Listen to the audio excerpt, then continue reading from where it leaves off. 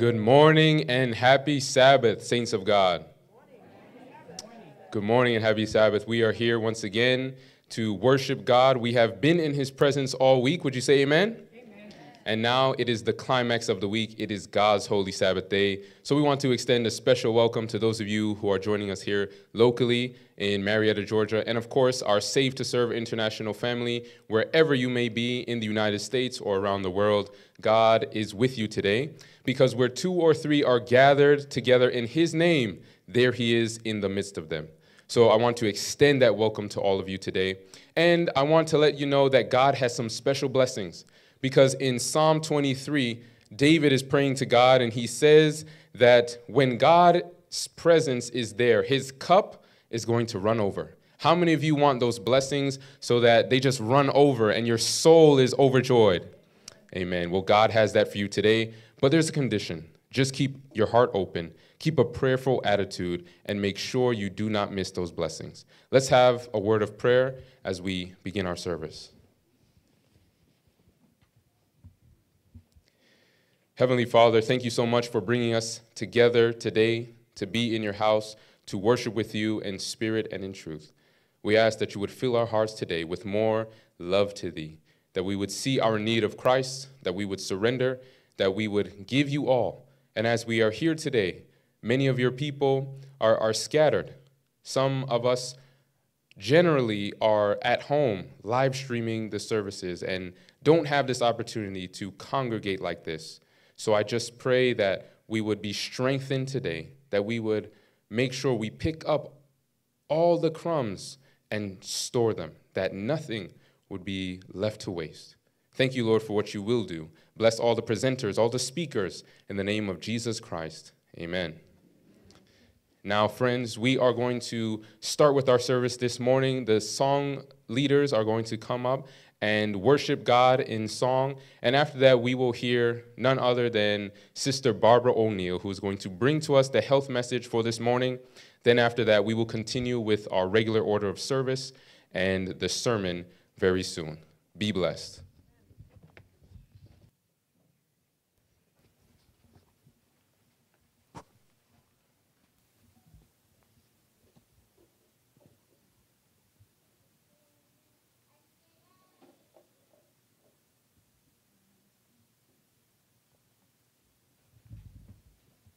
Happy Sabbath. Thank you for joining us here locally and also online. Are you ready to sing the mighty power of God? Let us turn to hymn number 88. I sing the mighty power of God.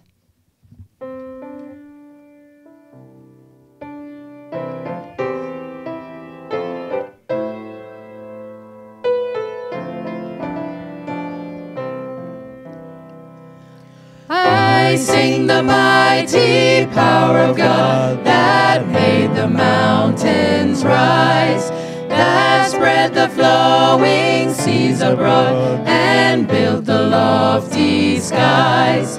I sing the wisdom that ordained the sun to rule the day. The moon shines full at his command, and all the stars obey. I sing the goodness of the Lord that filled the earth with food. He formed the creatures with his word and then pronounced them good. Lord, how thy wonders are displayed where'er I turn my eye. If I survey the ground I tread, or gaze upon the sky, there's not a plant or flower below but makes thy glories known. And clouds arise and tempests blow by order from thy throne. Creatures that borrow life from thee are subject to thy care. There's not a place where we can flee, but God is present there. Amen. Please stand at this time as we sing hymn number 272, Give me the Bible. Hymn 272.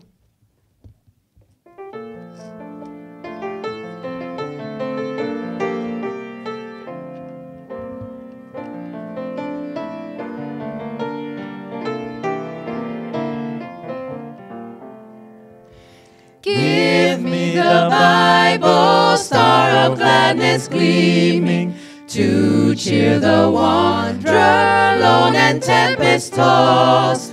No storm can hide that peaceful radiance beaming, since Jesus came to seek and save the lost. Give me the Bible, holy message shining, thy light shall guide me in the narrow way. Precept and promise, law and love combining, till night shall vanish in eternal day.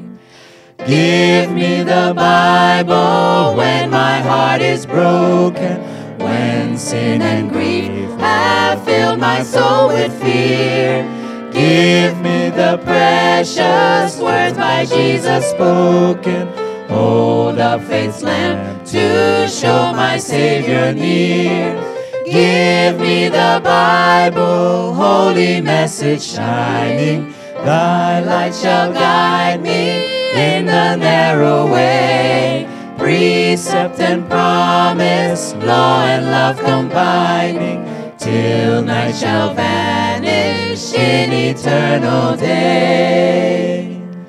Give me the Bible, all my steps enlighten, teach me the danger of these realms below. That lamp of safety o'er the gloom shall brighten, that light alone the path of peace can show. Give me the Bible, holy message shining, thy light shall guide me in the narrow way. Precept and promise, law and love combining, till night shall vanish in eternal day. Amen. Please be seated.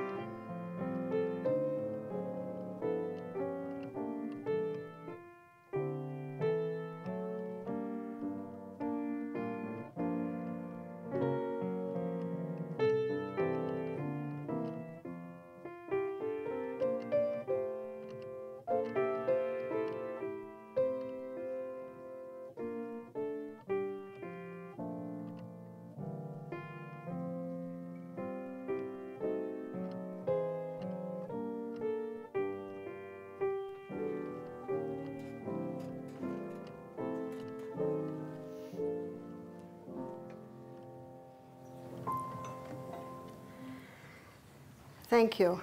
Heavenly music. I'd like to welcome you this morning where we're going to be looking at a very important subject. We're going to the most important part of the body, which is the capital city of the human body, headquarters, which is the inside workings of the human mind. Everything that happens in the mind affects the body, and everything that happens in the body affects the mind. Such an important subject, because this is the citadel where the God of heaven is to reign. And yet, wonder of wonders, he gave us the choice. God is not a God of force, he is a gentleman. He never forces entry. So please bow your heads with me as we ask for him to teach us this morning. Father, thank you so much. Thank you so much for what you've done. May glory be to your holy name, we pray in Jesus' name. Amen. I'd like to show you exactly where it happens. I want to show you exactly in the brain where we communicate with the great God of heaven. So looking at the brain, we look at it from side on, and it looks a little bit like this, but looking at the brain from the top down, it looks a little bit like a walnut. Interesting to note that the walnut is very high in omega-3 fatty acid, which is a very important oil for the brain. Notice that there are two lobes at the front, and medicine calls these two lobes the prefrontal cortex. Pre meaning first, front, right at the front, and cortex refers to the whole top part of the brain. The prefrontal cortex takes up those two front pieces there, and it takes up approximately a third of the brain. The cortex takes up the whole top of the brain, and so the prefrontal cortex is right here at the front. And if you look at Revelation chapter 14, verse 1, the Bible says, "And I looked, lo, a lamb stood on the Mount Zion." Who's the lamb? In John chapter 1, verse 29, John the Baptist saw Jesus, and do you remember what he said? "Behold the Lamb of God, which taketh away the sin of the world." Praise God. "I looked, and lo, a lamb stood on the Mount Zion, and with him 144,000, having his Father's name written in their foreheads." Notice the Bible doesn't say on, it says in. It can never be on, because I could be held down and by force a mark could be put here. No, no, no. It's in. But what is in there? What is in there is our brain. But right behind the forehead is the prefrontal cortex. And the function of the prefrontal cortex, this is where our intellect is. And isn't that what Jesus appeals to? Our intellect. My husband used to be a wild biker. And at the age of 21, God touched him. He said, people used to say to me all the time, "Jesus loves you." He said, that meant nothing. It doesn't need anything to me. Jesus loves me. He said it had to make sense. My husband is a skeptic.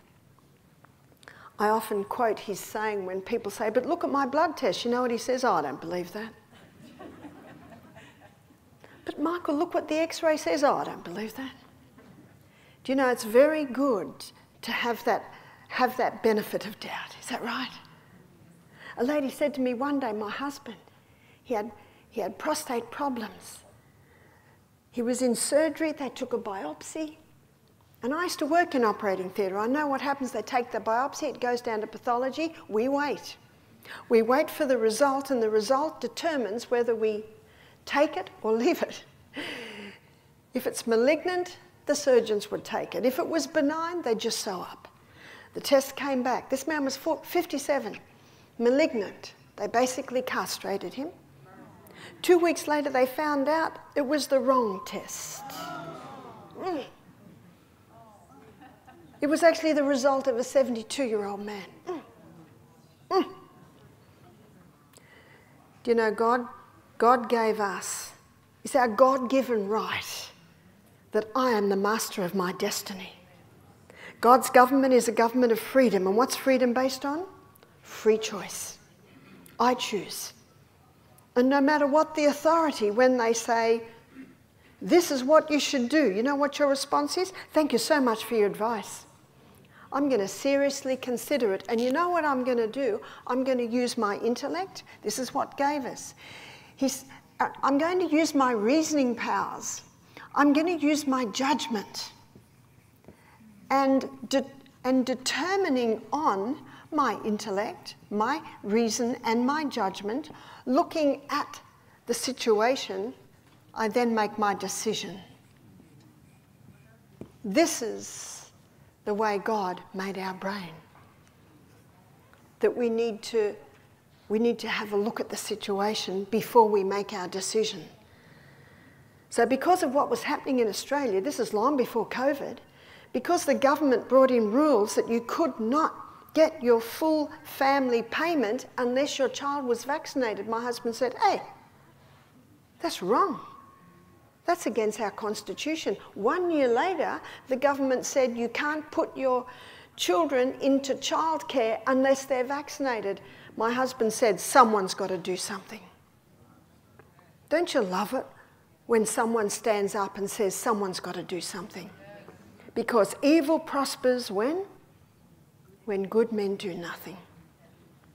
And he started a political party. It's called the Informed Medical Options Party.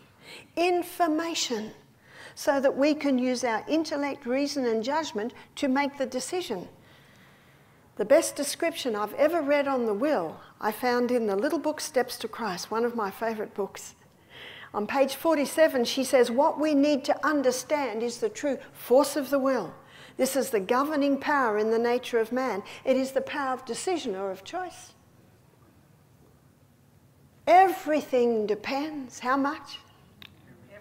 Everything depends on the right action of the will. She says you cannot change your heart. You cannot of yourself give to God its affections, but you can choose to serve him.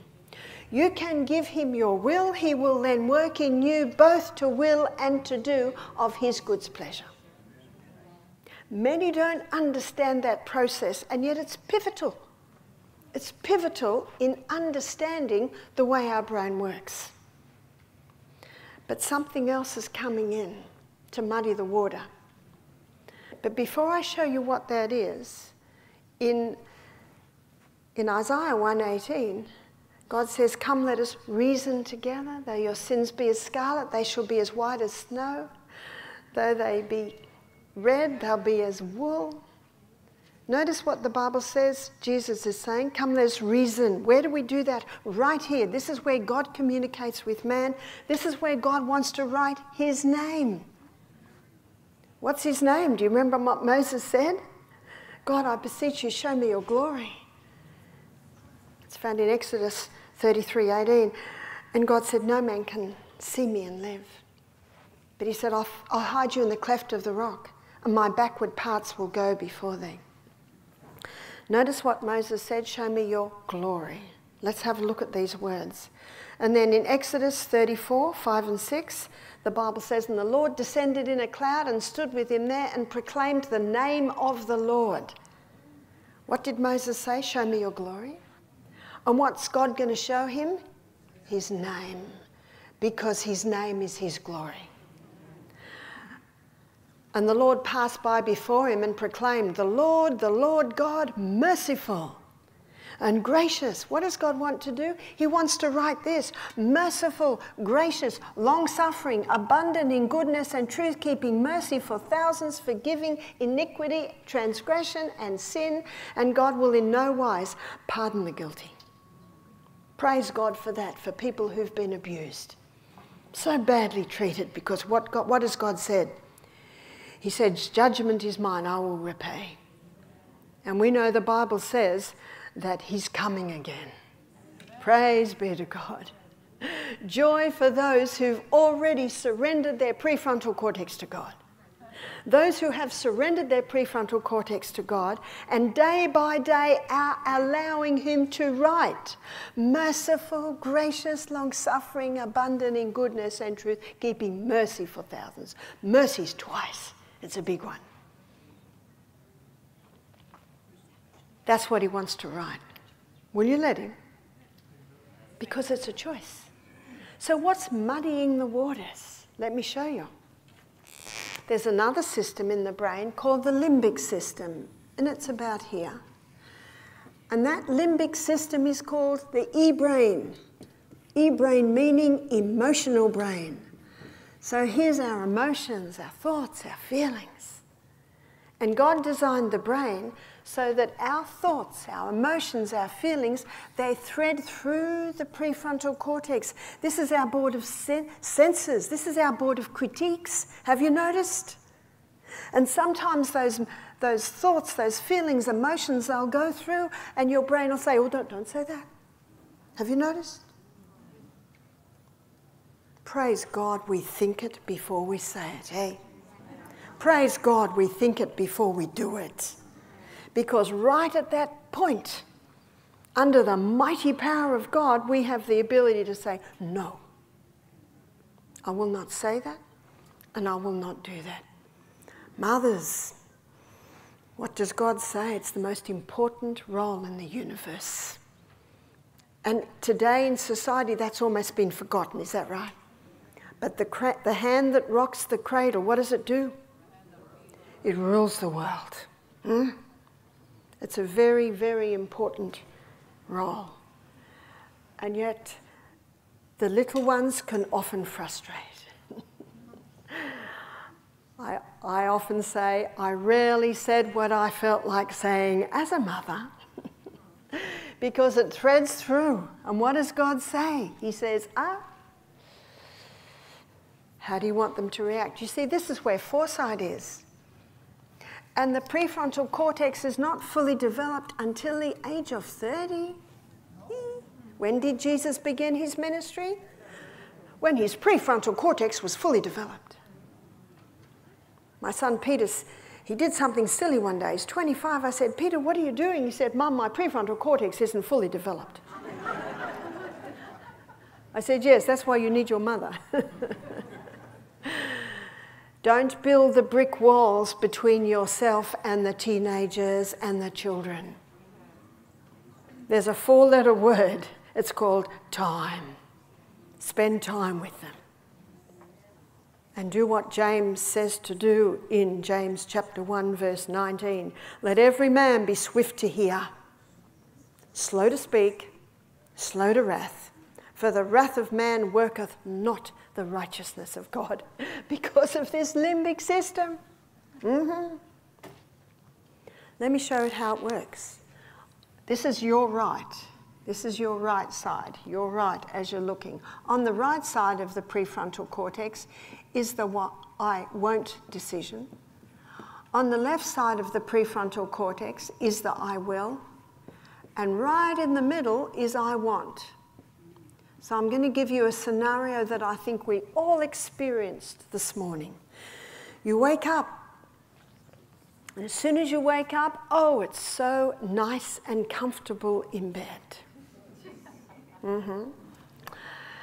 Our emotions say to us, I won't get up just yet, I will stay a little longer. But as prefrontal cortex really wakes up, you start to assess what's happening today. Got a busy day. I've got this and this happening. I need to be sharp. I need to have all my faculties working well. I need to be sustained. And God has given us a formula that will sustain us. Psalm 55 verse 22, cast your burden upon the Lord and he shall sustain thee. He will never suffer the righteous to be moved. We need to be having daily sunshine. We need to get up and drink our water. Because our brain is a hydroelectric system. We need to go to bed early. If you don't go to bed early, you can't get up early. You'll miss your divine appointment. Your divine appointment is outlined in Isaiah chapter 50 verse 4. For the Lord God hath given me the tongue of the learned, that I may know how to speak a word in season to him that is weary. He wakeneth morning by morning. He wakeneth my ear to hear as the learned. Such a beautiful time is that early morning where God can speak to us. Trust him. Right in the middle, we've got the trust. It's a choice. It's a choice. There are two polar opposites in the brain. One is faith and one is fear. And faith, in Hebrews 11, verse 1, it says, faith is the substance of things hoped for, the evidence of things not seen. If you can see it, it's not faith. And God said in 2 Timothy 1, verse 7, he said, I have not given you the spirit of fear, but of power, love, and a sound mind. What's a sound mind? Here it is. There's the sound mind. There's the mind that assesses. Never should we make a decision on fear. And I looked up the Greek for that word fear in that verse is timidity and cowardness. God says, I've not given you the spirit of timidity or cowardness. But he said love, power, and a sound mind. A sound mind is a mind that allows the great God of heaven to live there. Abstain. We must stop anything that is going to interfere with the communication system between us and heaven. And there's a great deceiver out there. And you know where he works? In the limbic system. That's where he works. He tempts us through our limbic system. And then as the temptations come and they thread through here, then we have given this to God. We've given this to God, and we've got the heavenly counselor, wonderful counselor, the mighty God, the everlasting Father, the Prince of Peace. Isaiah 9:6, here's our counselor. Let him counsel you. And right then and there, you can stop those emotions taking control of your life. Abstain from anything that could interfere with that. Caffeine interferes, refined sugar interferes with it. The hybridized wheat of today even interferes with it. There's a book called Grain Brain by a neurologist named Dr. David Perlmutter. He shows the link between the hybridized wheat of today and even mental illness. So does the book Gut and Psychology by Dr. Natasha Campbell McBride. Tonight, I'm going to take you on a journey through your gastrointestinal tract, and I'm going to show you the effect of that hybridized wheat. It's not the wheat God made. Nothing wrong with that one.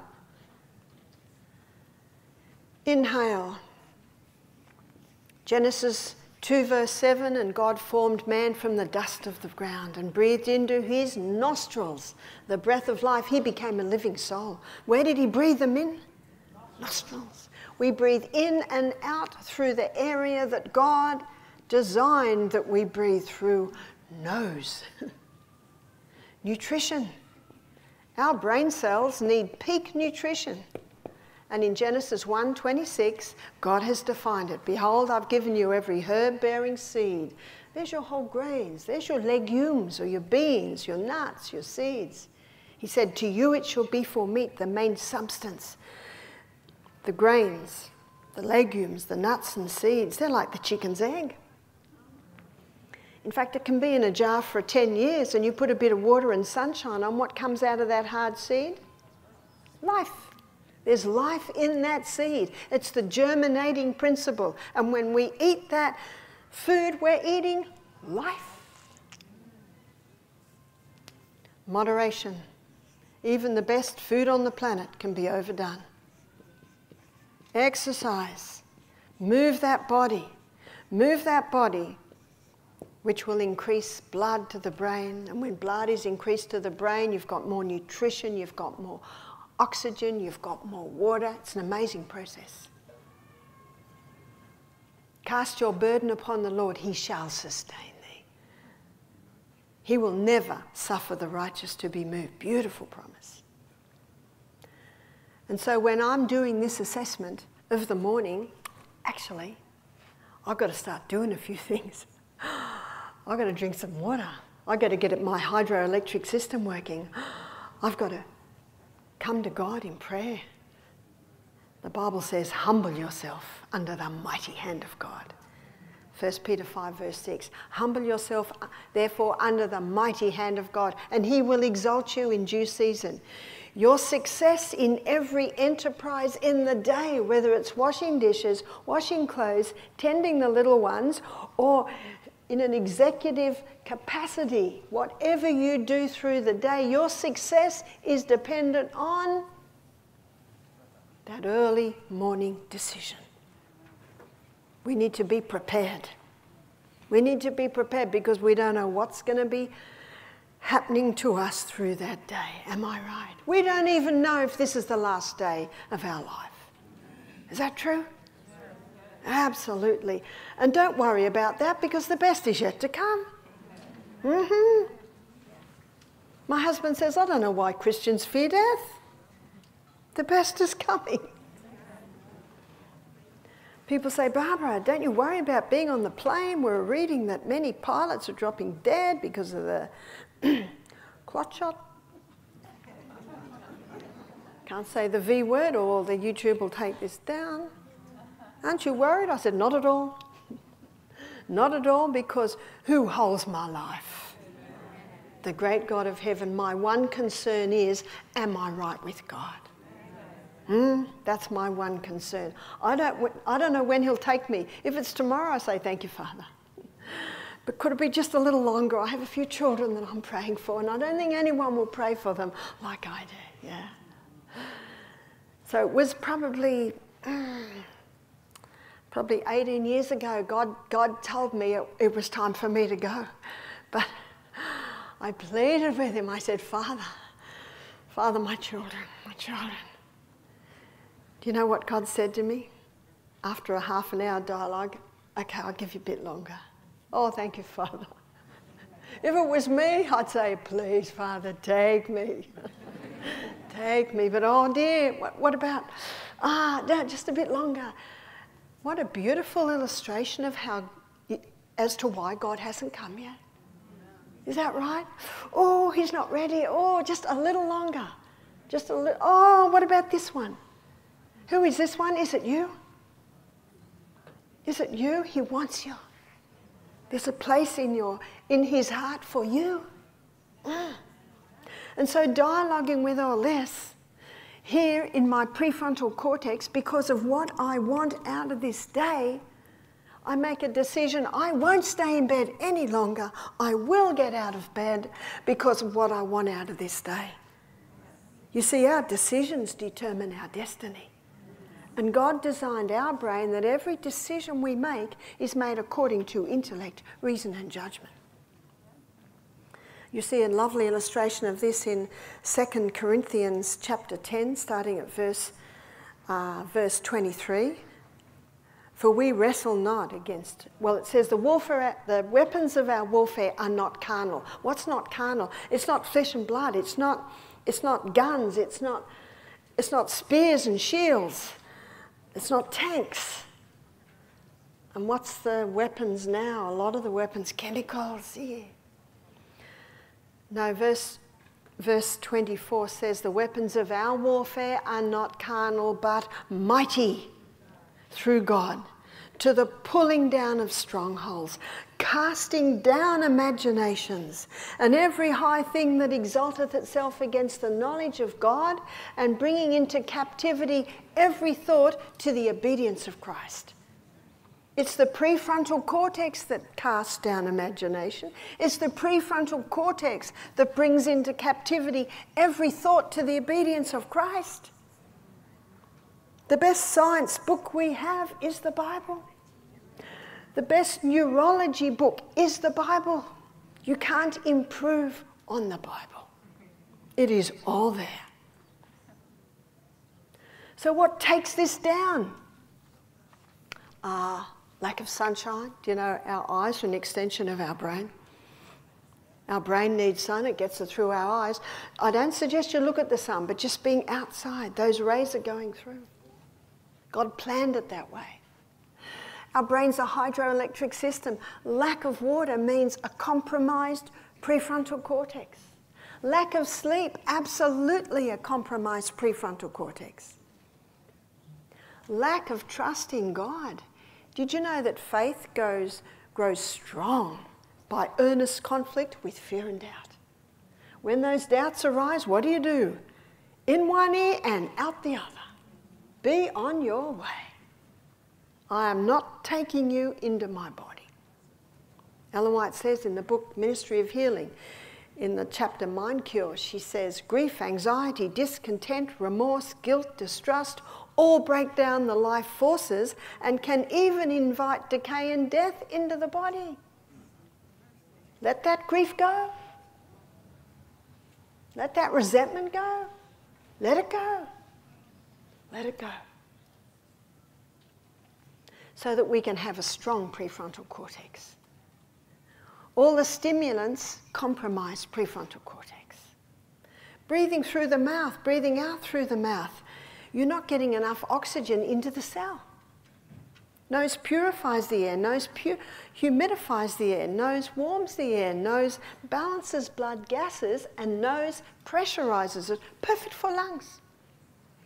And that great deceiver is deceiving so many. Nutrition, the fast food. The fast food, just grab that fast food. No, prefrontal cortex, before we lie down to bed at night, what am I going to have tomorrow? Do I need to soak my beans? Do I need to get this out of the freezer? See, prefrontal cortex?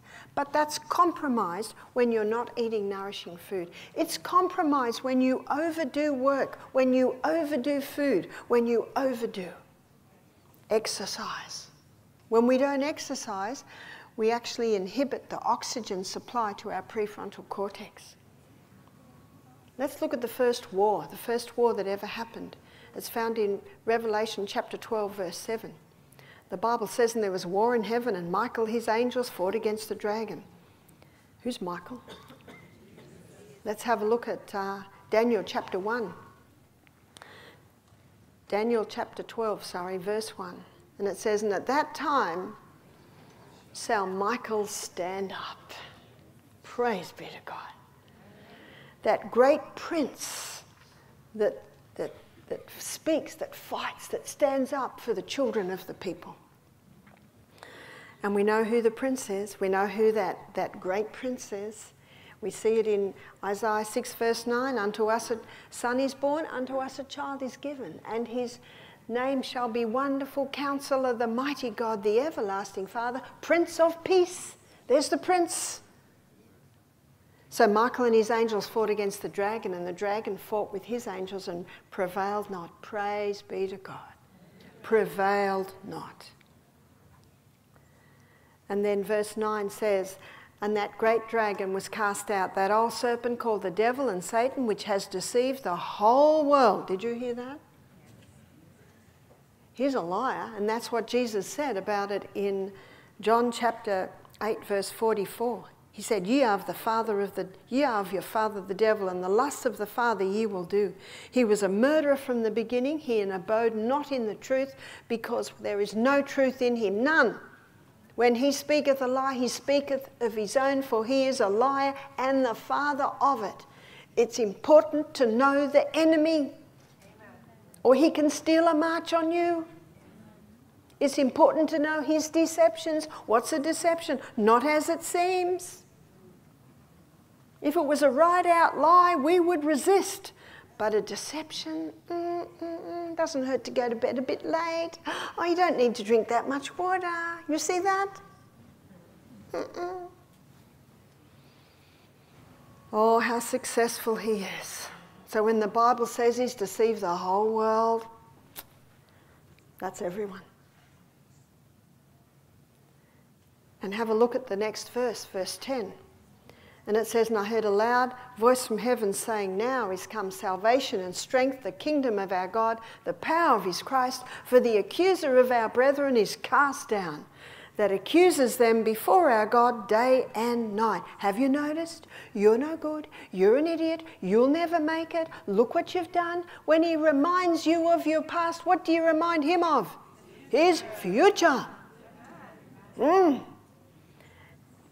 Ellen White says in the little book, Steps to Christ, what to do with doubt. She said, when you hear that accusing voice coming to you, you're an idiot, you're no good, you've never been any good, you'll never make it. When you hear that voice, that's when you say, yes, and it was for the very likes of me that Jesus died. Because he is able. Have you seen what Jude 24 says? Now unto him who is able to keep you from falling. He's able. And to present you faultless. That's unbelievable. It's believable because God said it. Because he is able. Now unto him who is able to keep you from falling and to present you faultless before his Father's glory with exceeding joy. That's his joy. And that's why it says in Hebrews chapter 12, it says, for the joy set before him, he endured the cross. What's his joy? You. On that sea of glass. You being presented faultless before his Father's glory. That's his joy. And it's possible. Not through me. It's possible through the great God of heaven. So how do we determine the voice of God and the voice of the devil? Let me show you. Accuse, all the accusations. You're no good. Look what you've done. You're an idiot. You'll never make it. Whose voice is that? That's not the voice of God. Let me show you the voice of God. It's in Matthew chapter 11, verse 28. Come unto me, all ye that labour and are heavy laden, he says, and I will give you rest.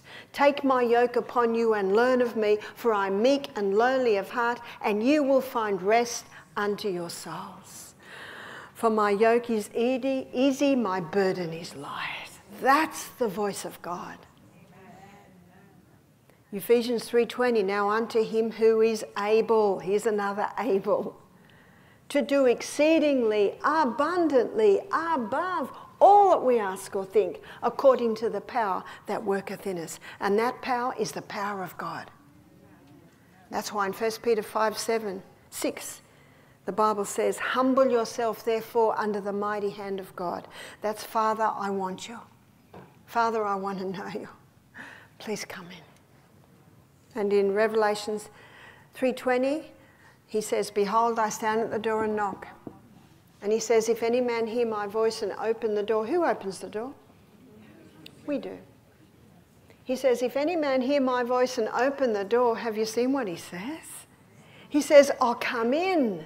I'll come into your prefrontal cortex. He says, I will come in and sup with him and he with me. Beautiful illustration of the intimacy with which God wants to know you and me.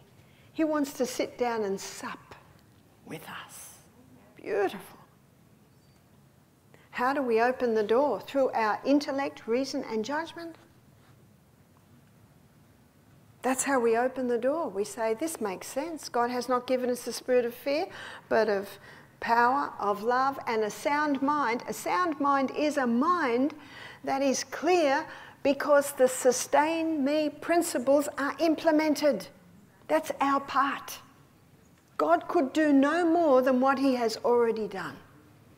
But remember, there's a deceiver, a great deceiver, who says, you don't need to drink that much water, you don't need to go to bed that early, you don't need to humble yourself under the mighty hand of God. You don't need to stop your coffee, as if a little bit of coffee is going to hurt you. Can you see that deception? Doesn't matter where you breathe in. They're a bit fanatical there. Nutrition, look at this guy, he's living on the fast food and he's all right. Let's have a look at him in another 10 years. He's not at all right at all. It's a deception. You see, the first cigarette smoked doesn't cause lung cancer. The first cup of coffee drunk doesn't disrupt the neurotransmitters majorly. But like the dripping tap on a stone, what's happening? Little by little by little, that great deceiver is moving in. Because if he can compromise your prefrontal cortex, he can compromise your decisions, because my decisions determine my destiny. If he can make you waver, that's where he is most successful. In the little book Education, page 100, the Bible says, Education says, the same power that upholds nature is working also in man. The same great laws that guide like star and atom control human life. The laws that govern the action of the heart, regulating the current of flow to the body, are the laws of the mighty intelligence that has jurisdiction of the soul. From him all life proceeds. Only in harmony with him can be found its true sphere of action. To all objects of his creation, the conditions are the same. A life exercised in harmony with the Creator's will, a life sustained by receiving life from the Creator. Look at the last sentence. To transgress his law, whether it be physical, mental, or moral, is to place oneself out of harmony with the universe, to invite discord, anarchy, and ruin. Look at the three laws. Whether it be physical, here's physical law. Moral, we know the 10 Commandments. It's called the Great Moral Code of Ethics. Our Constitution in Australia and America was based on the 10 Commandments. Absolutely. And many times, Revelation, it says, here are they that keep the commandments of God and have the faith of Jesus. They are the ones that are going to be on that sea of glass. They're the ones, the 144,000. We know the commandments of God are very important. But look at the third law, the mental laws. What are the mental laws? Let me take you through the mental laws. Because as this quote says, to transgress his law, whether it be physical, mental or moral, is to place oneself out of harmony with the universe, to invite discord, anarchy and ruin. The first law is Newton's third law of motion that states that to every action there is an equal and an opposite reaction. It's the law of cause and effect. And in Galatians 6 verse 7, the Bible says, be not deceived, God is not mocked. Whatsoever a man soweth, that he shall also reap. But we shouldn't be too harsh, because there's a great deceiver out there. And many people have been doing to their bodies dangerous things that are hurting them without even realizing it. Isn't that incredible? That's how clever our enemy is. But before we go on, let's have a look at verse 11 in Revelation chapter 12. And they overcame him. Isn't that what we want to hear? And they overcame him by the blood of the Lamb. His blood is my argument. Yeah, my past is filthy. My past is bad. Oh, I love the story of Mary. What did Jesus say? She loves much because she's been forgiven much. Yes, the past is bad, but they overcame him by the blood of the Lamb. That is our most powerful argument. The blood of Jesus Christ, says 1 John chapter 1, the blood of Jesus Christ cleanses us from all sin. Got that? No exception. The blood of Jesus Christ cleanses us from all our sins. And if we confess our sins, he is faithful and just to forgive us. And it doesn't end there. Cleanse us from all righteousness by the blood of the Lamb. And they overcame him by the blood of the Lamb and the word of their testimony. For they loved not their life unto death. No one can argue about your testimony. I never used to drink water. I used to have 2 or 3 glasses a day. I used to always get headaches. Always. Every time I travelled, headaches. Terrible sinus. Then I discovered you've got to drink water. How do I drink water? I just can't drink a whole glass. And then I thought, you know, I can drink little bits. And I found that you can drink little bits all through the day and easily get your 8 glasses. Praise be to God, no more headaches. Even with my hang gliding accident when I was 21 and did something funny to my spine, even then, praise be to God, no headaches. No sinus anymore. That's my testimony. And no one can argue against that. As you implement these, you'll have a testimony. And that's a powerful testimony.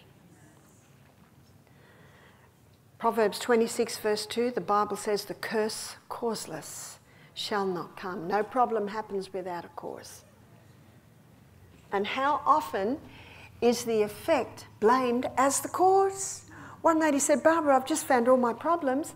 The cause of it, I've got chronic fatigue syndrome. That's not the cause. That's the effect. That's the effect. Never should be the effect be blamed as the cause. So what's the cause? It's real easy, lack of oxygen at the cellular level. But there can be 100 reasons why the lack of oxygen at the cellular level. See, when we're breathing through our nose, getting that pure oxygen, so the oxygen is being purified and we're breathing out through our nose, which balances the blood gases, every cell will receive 18 times more energy. Whoa! What an incredible process. Don't you love God's true remedies? That's what these are. How much do they cost? They're within reach of everyone. The king and the pauper. The head physician to the royal family in Dubai rang me up once and said, the royal family's been watching your lectures. We'd like you to come to Dubai and teach. And I said, well, I'm happy to do that, but I'm a little bit busy this year. And when I got off the phone, Michael said, Barbara, we would have adjusted. God is no respecter of persons, is that right? Yes. I'm not going to sacrifice the one that has no money for the one that has a lot of money. And you look at Jesus' life. He spent the same amount of time with everyone. The woman at the well, that one leper, yeah. And even look at Pilate. He even gave him glimpses. Isn't that right? He said, for this end I was born, for this cause I came into the world. This is what he said to Pilate when Pilate said, art thou a king then? To this end I was born, for this cause I came into the world, that I might bear witness of the truth. He gave Pilate a glimpse. He was pleading with his soul, is that right? None is lost to him. So the saddest thing is that many people are doing to their bodies things that are damaging their body and not realising it. That's why education is power. Page 127 of the Ministry of Healing, Ellen White says, the only hope of better things is the education of people in the right principles. Let the physicians teach the people that restorative power is not in drugs, but in nature. Here it is, in nature. What about depression? What's the cause of depression? Because it's not a cause. And how often have people said that? I've just found the cause of all my problems. I've got depression, and I've had depression for years. I can understand why they say that, because they've been told that. Remember what my husband says? I don't believe that. I don't believe that. My husband just amazes me. With his first wife, we've been married 25 years. His second wife was in labour, and they said, oh, excuse me, Mr. O'Neill, but the baby's blood pressures, not the pulse has dropped. We'll need to do a caesarean. Michael said, I don't believe that. The doctor said, excuse me, Mr. O'Neill, you could lose your wife and your daughter. Michael's 21. He said, no, I know God made babies to come out that way. Nah, you're not doing a Caesar on her. Guess what? Baby came out. Do you know that could be wrong? That's why God requires you to be your doctor. Yeah? Only you know what you've been through. Only you know how different things react or respond on you. Mm-hmm. And if a mother has a sick child and she's worried, by all means go to the doctor. Have an assessment. And when he gives you the script, say, thank you so much for your advice. And then go home and look at Barbara O'Neill's poultices. And you know, as the baby responds, what's the baby's body telling that mother? Yeah, that response is telling you we can do this. And I've done that as a young mother, when I was a young mother, many times. I had the script in my bag. But I tried the natural remedies and the child responded, so I never had to do the script. So what's the causes of depression? Dr. Neil Nedley, who's done a lot of work in this field, he's even written a book called Depression: A Way Out. He said that genetics cannot cause depression. Isn't that good news? Genetics loads the gun, but it is lifestyle that pulls the trigger. Here's the lifestyle. Even if both our parents committed suicide, we need never go there. And how many go there because they think they're going to go there? Where's the think? Up here. This is the devil. Remember, he's the one that wants to devour you. 1 Peter 5:6, humble yourself, therefore, under the mighty hand of God. He will exalt you in due season. Cast all your care upon him, for he cares for you. Be sober, be vigilant, knowing that your adversary, the devil, as a roaring lion, did you hear that? He's walking around seeing whom he can devour. And then the Bible says, whom? Resist, steadfast in the faith, knowing that the same afflictions are accomplished in your brethren that are in the world. We say in Australia, we're on the same boat. Is that right? That's why God gave us each other. And remember, what's your first character trait written on in your forehead? Mercy. Mercy. Mercy. So, no, genetics cannot cause depression. What about lifestyle tragedy? Every heart has its sorrow. Every heart has had its sorrow. It's not what happens to us, it's what we do with it. Yeah? It's what we do with it. And the Bible says in 1 Thessalonians 5:18, in everything give thanks. So when I was in Dubai, I was there for one night, flying at the beginning of beginning of May, flying from Dubai to Germany. I had a month there at a school. I woke up early in the morning, because you know there's an enemy out there. I woke up early in the morning. I quickly went and turned the phone off. I don't like the electromagnetic fields near me. As I turned around to come back, it's in the dark, my heel hit my suitcase and I went back. You know, when you go back, you can't stop yourself. I took a mighty blow in the back of my head and between my shoulder blades. Stood up, the whole room is turning. I laid down, and as I laid there, you know what I said? Thank you, Father. Oh, I was in a lot of pain. Thank you, Father. Do you know what thanking him does? It unties his hands. And if you think you got it tough, read the last night of Jesus' life. Read the last hours of his life. And remember, he was bruised for our iniquities. The chastisement of our peace is upon him. With his stripes we are healed. His blood, he went through that for you and me. So I lie there saying, thank you, Father. But I've got to catch that plane. And the whole room is spinning. But I know I had to thank God. Father, I prayed, what will I do? Cold shower. Wonderful tonic. Had a cold shower, it was cold. It revived me. I packed my suitcases and I'm in, we call it La La Land. Do you know, when you're in the front line of the battle, there's going to be some wounds, is that right?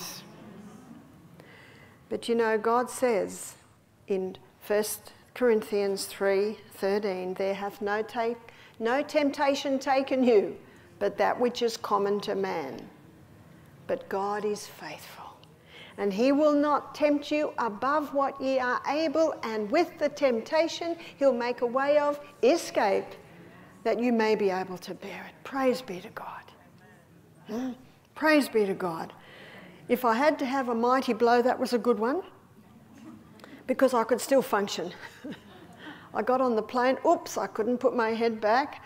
And that afternoon, I put my hand on the back of my head. Whoa, there was a mighty lump there. But praise be to God. Obviously, the brain survived. Do you know, stuff happens, is that right? But do you know what God wants to say? Thank you, Father. I don't understand this. I know that I'm in the battle and I know that there's an enemy out there. But thank you I didn't break a leg, because then I wouldn't have been able to catch the plane. And in Dubai, where am I going to go and get a leg? So thank you, Father. Thank you, Father. Thank you, Father. Thank you, Father. In Desire of Ages, it says that he walked the pathway. And if you look in the footsteps, there's thorns. He's crushed the thorns down to make it easier for us. Praise be to God. Praise be to God. So it's not what happens to you, it's what you do with it. So what do you do in the case of severe abuse? Even sexual abuse at the hand of a father. Isn't that the worst case of betrayal? I was talking to a very angry young woman. The elder of the church had touched her. Yeah. There's a great deceiver out there and he wants to turn you away from our loving Father. Yeah. The second law, mental law, is the law of choice. And the law of choice states that forgiveness is a choice. And Peter said to Jesus, how often should we forgive? 7 times? He thought he was being pretty generous, didn't he? What did Jesus say? 70 times 7. You never stop. Now, what most people don't understand, it's a prefrontal cortex decision. It's not determined by our feelings, because if it was determined by our feelings, we would never do it. Just do it. And I have seen many people freed from depression by forgiving their abusers. So the Bible says, in everything give thanks. How can you be thankful for that? Doesn't mean you like it, and it doesn't mean it's right.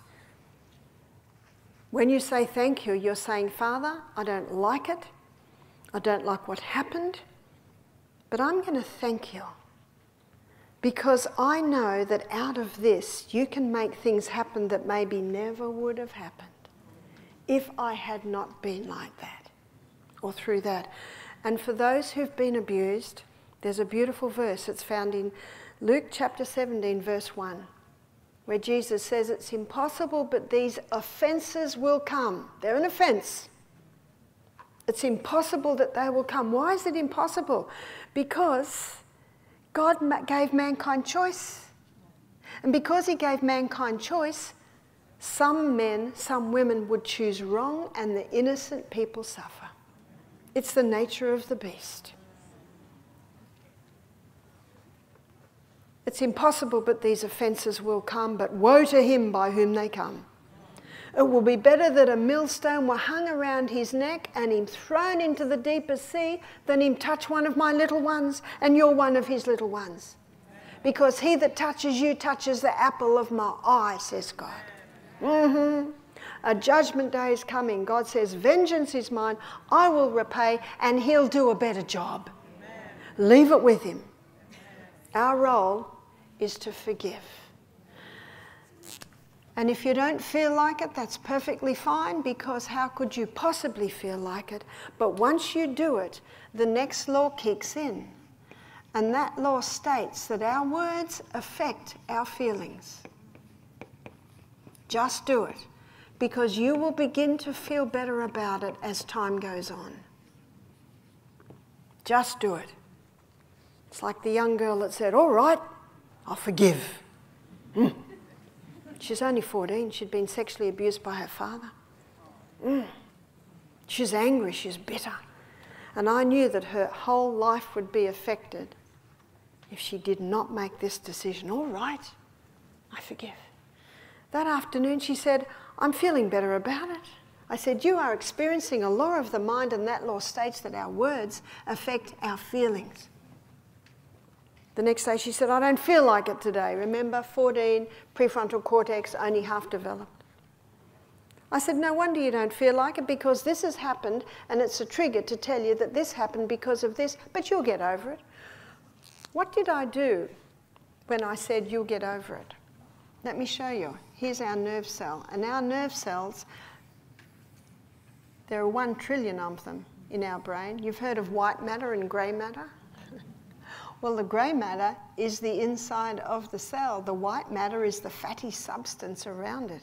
It's the fattiest organ in the body. That's why the fat-free diet is a very dangerous diet for brains. I don't suggest drinking a cup of olive oil a day.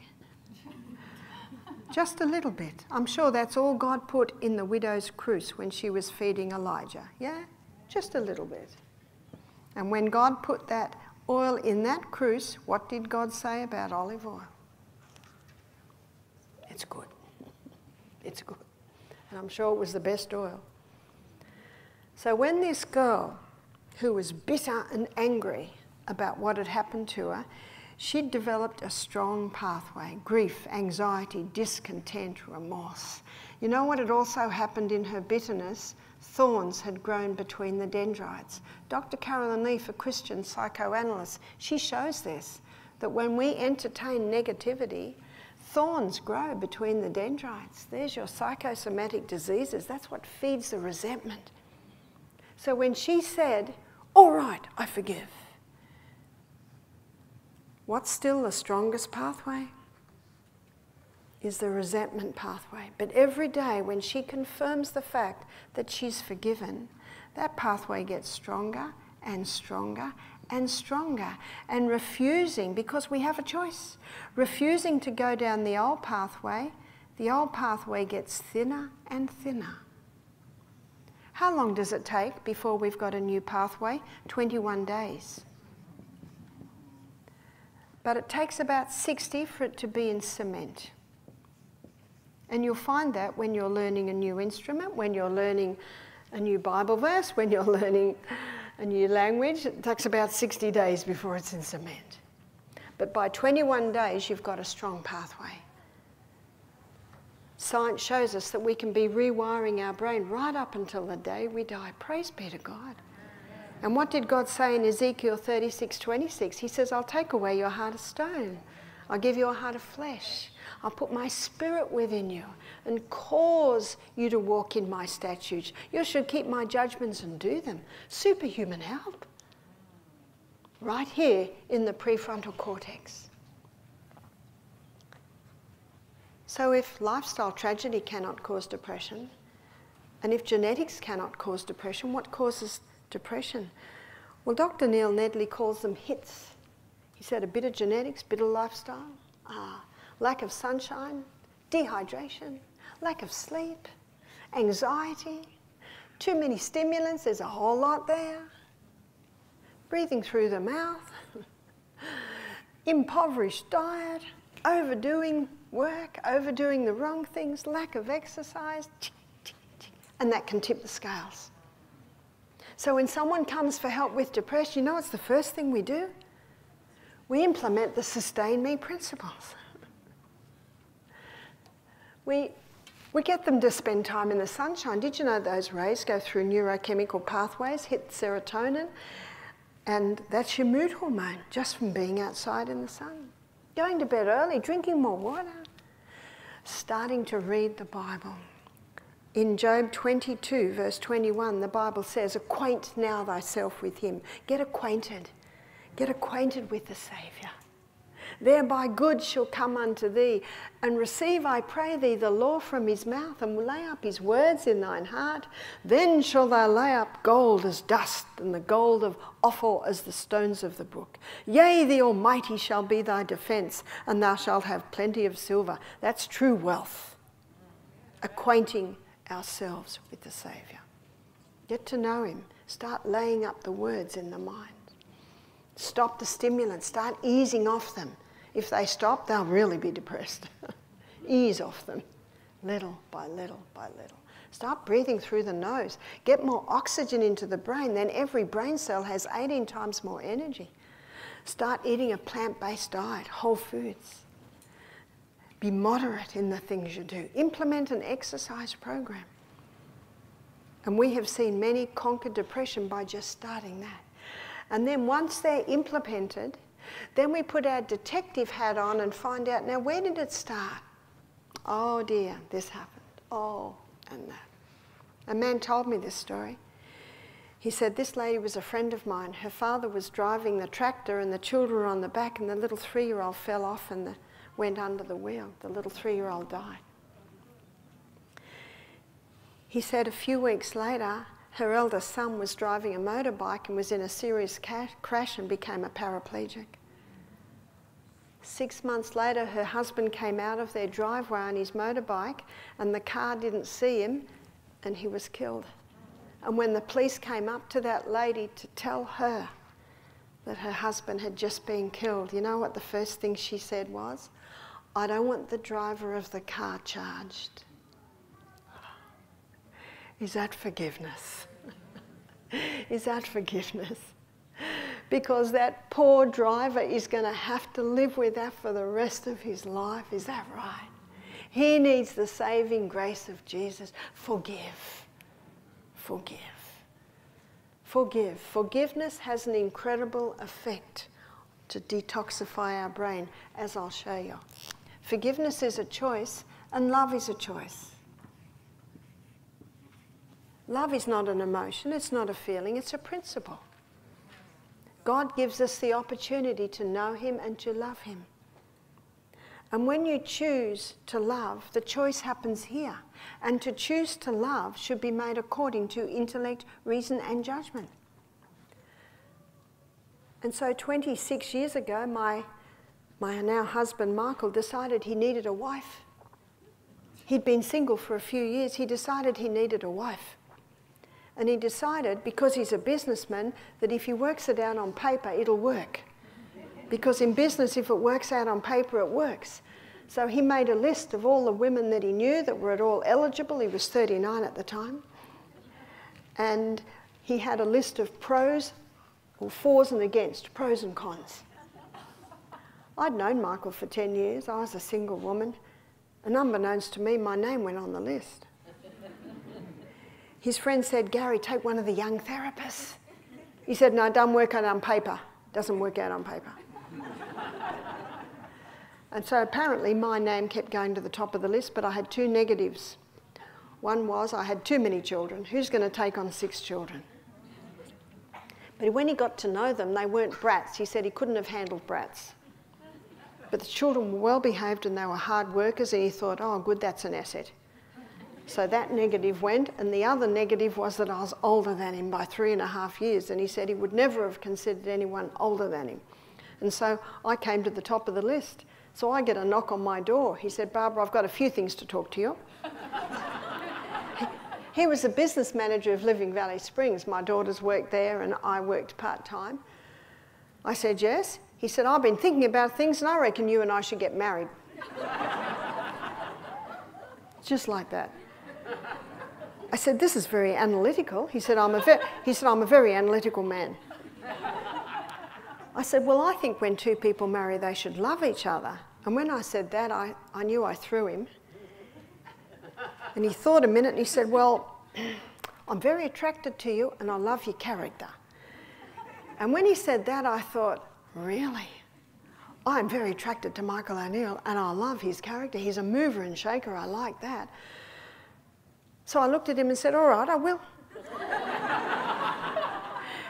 And it seems like a flippant answer to a life-changing question, but we'd known each other for 10 years. We'd met at homeschool camps. We'd both been single for a few years. He said, great, meet me tonight at my house with all the kids. Here are the kids. Mine 10, he's 11, mine 12, he's 13, mine 14, mine 16, mine 19, mine 21. So they all sat in a half circle and he says, well, children, we have an announcement to make. And his daughter said, Dad, we already know. He said, right. So he asked every child what they thought and every child agreed, and I thought that was the first miracle. Because I'd been a single mother for a few years and my little boys would stand in front of me saying, get away from my mother.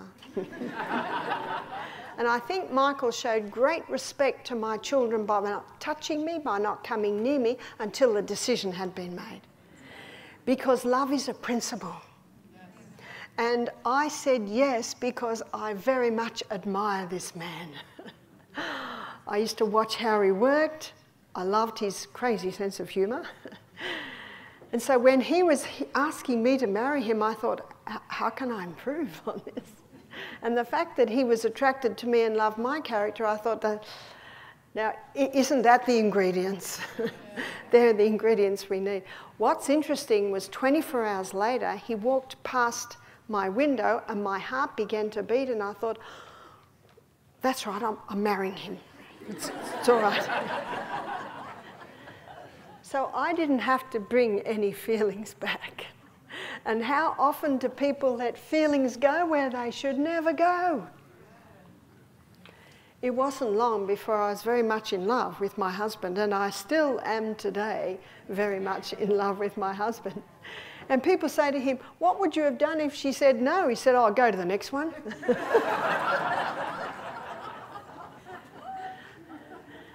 That's my husband. I've been married to Michael for it's almost 26 years, and he has never raised his voice to me. He has never got angry. I think I'm married to the strongest man on the planet. And I taught my boys a proverb at a very young age.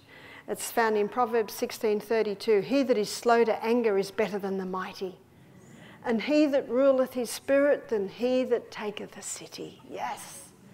And that's what I wanted my boys to be. And I'm so thankful that my husband, Michael, has showed them an illustration of that. Forgiveness is a choice and love is a choice. And I believe they are both not negotiable, that they must just happen whether you feel like it or not. And you'll find that love and forgiveness are like strong arms, lines in your life. And sometimes your feelings will go up and down, but it doesn't change the fact that you have. Your words affect your feelings, so be very careful on your words. The Bible says that in Proverbs 13 verse 3, that he that keepeth his mouth keepeth his life, but he that openeth wide his mouth shall have destruction. And that brings us to the fourth law, which is similar, but actually totally different to the third one, which is that your words reveal your feelings and you can't let them all out. Proverbs 29:11 says, the fool utters all his mind. Who does? The fool. But the wise man keeps it in till afterwards. There are things that need to be said, but they need to be said when the emotions are under the control of the prefrontal cortex, and the prefrontal cortex is under the control of God. Colossians 4 verse 6 says, let your speech be always with grace, seasoned with salt, that you may know how to answer every man. And number 5 is the law of adaptation. We have a changeable brain.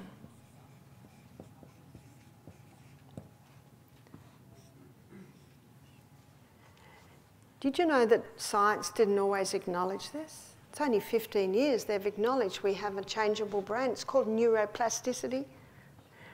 Proverbs talks about it.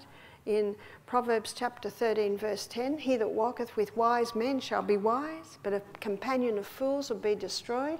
And Proverb 22:24, make no friendship with an angry man, and with a furious man thou shalt not go, lest thou learn his ways and get a snare for thy soul, because of the law of adaptation. And because we have a changeable brain, our brain can grow and our brain can shrink. Last night I shared a statement from the book Christ Objects Lesson, page 347. The physical organism needs to be carefully preserved and developed, that through humanity the divine nature might be revealed in all of its fullness. Do you know that physical organism includes our brain? We should constantly be learning new things. But if we entertain or cherish negativity, we can cause thorns to grow between the dendrites, and they can damage the tissues. But the wonderful growing scenario is we can learn new things right up until the day we die. And every time we learn a new thing, it causes new dendrites to grow. And that one nerve cell can develop 70,000 dendrites. Oh, the tragedy that most people go through their life never fully accessing the full potential of their brain. Yes, this is a treasure. It's a treasure that we need to guard and protect. Also, we can be rewiring the brain till the day we die. So the 3 things that cause the most powerful growth of dendrites is learning a new instrument, learning a musical language, a new language. I'm told that learning music is like learning a new language. And the third one is memorizing the Bible. In page 90 in the book Steps to Christ, it says there is nothing more potent to boost the intellect than the study of the scriptures. There is no other book so potent to elevate the thoughts, vitalize the faculties than the broad ennobling truths of the Bible.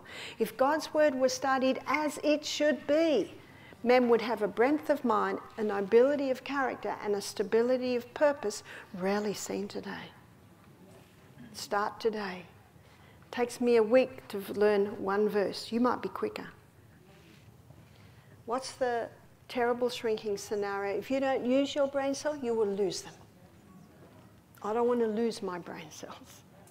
What's the wonderful shrinking scenario? When we forgive everyone who's ever hurt us in our life, it stimulates glial cells while we sleep to come along and vacuum clean up the thorns in our brain. The glymphatic system is made up of glial cells in the brain. It's the vacuum cleaning system, but it's only active in the early hours of the night. Got that?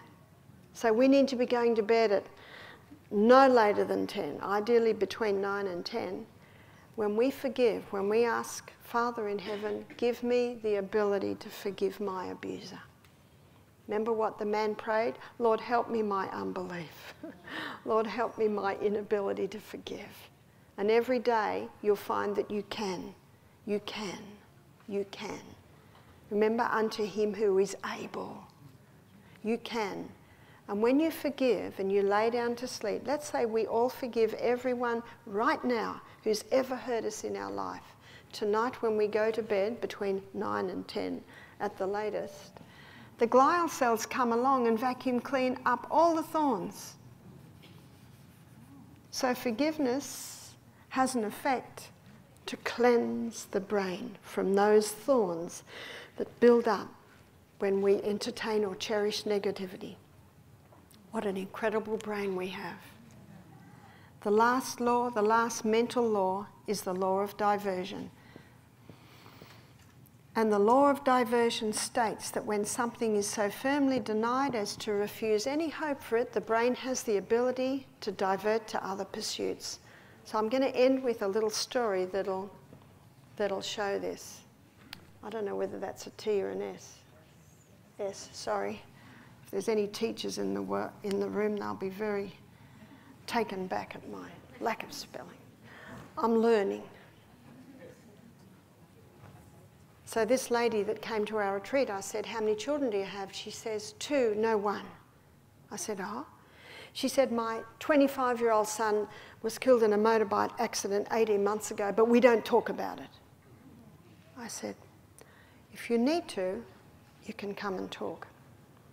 She just frowned. All week she was frowning with her head down. And then I gave a lecture on forgiveness. And I showed how forgiveness cuts the chains that bind us to painful past. It gives us wings, it gives us healing.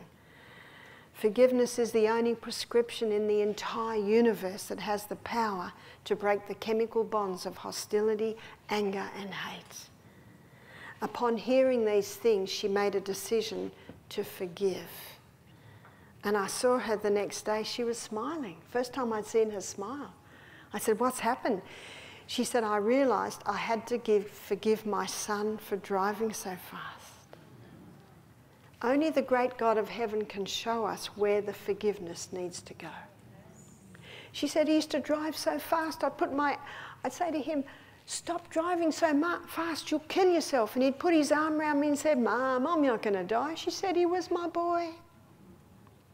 Sometimes that can be the hardest thing when someone is taken from us too young, too soon. She said, I now realised I have to forgive him for driving so fast. She said, I'm going to go home and I'm going to contact my daughter. Because she was so bitter and angry, the law of adaptation, her daughter was reacting the same way, and when they got together, sparks flew. She said, I'm going to go and show my daughter what I've learned. And she said, I want to do a course so that I can help other mothers who've lost their sons. Wow, I saw this whole lady's life just turn around. And you know, one of the best things we can do for illnesses is find someone else to help. Yeah. Jesus said he became a servant, and that's what we are. To transgress his law, whether it be physical or mental or moral, is to place oneself out of harmony with the universe, to invite discord, anarchy, and ruin. Adhering to the laws, physical, mental, moral. When we adhere to them, then we have harmony, we have peace, and we have a healing mind. Let us pray. Father, thank you so much for what you've taught us. May your will be done in our lives, we pray in the name of Jesus. Amen.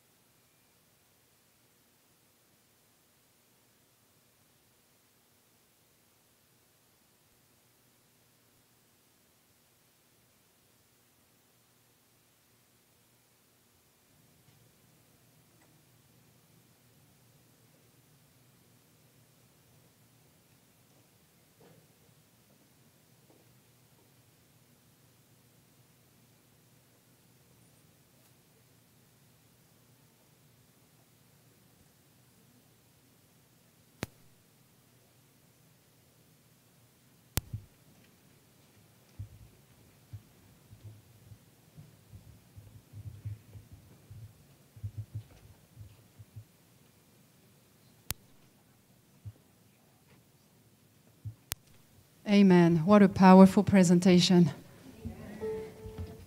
Let us continue with our song service at this time and open your hymnals to hymn number 86, How Great Thou Art. How fitting is that? Amen.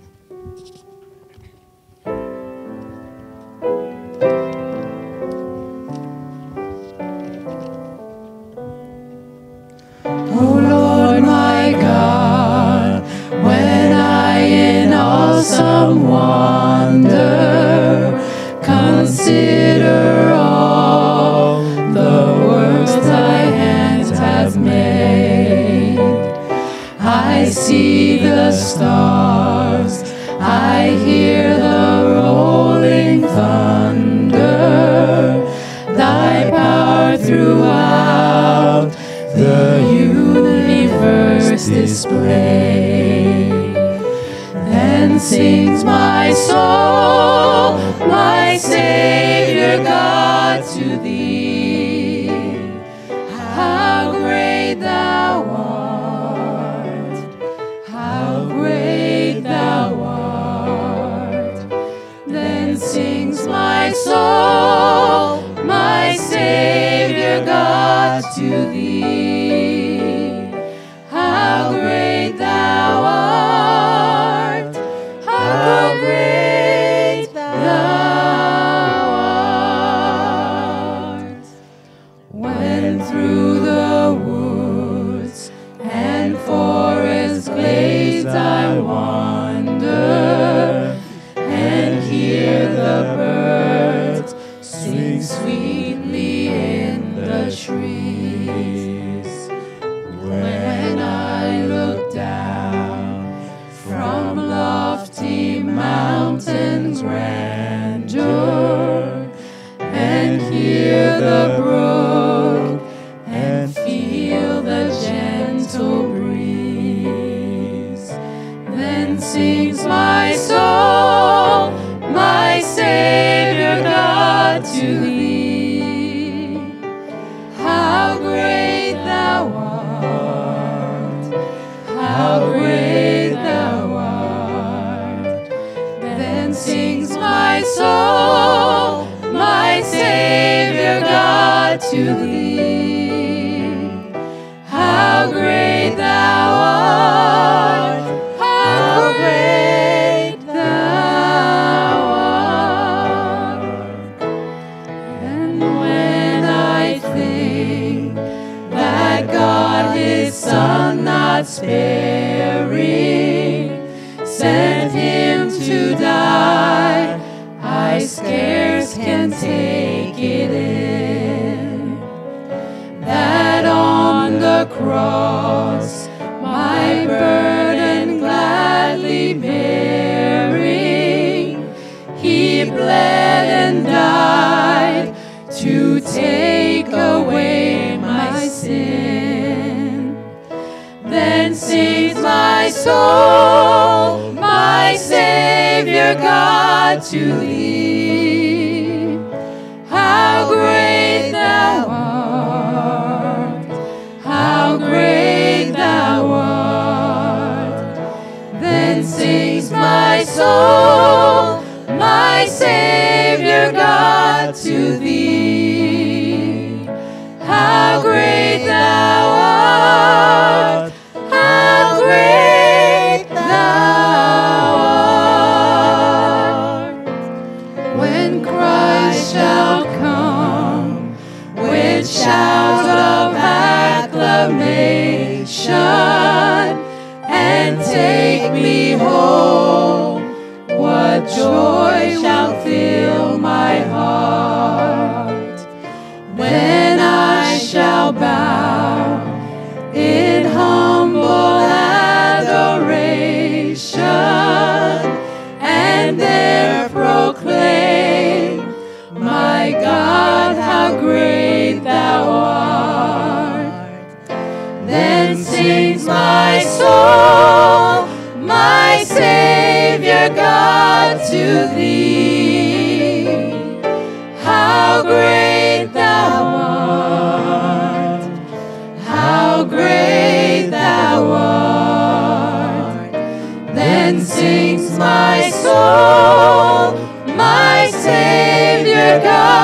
to thee. How great thou art, how great thou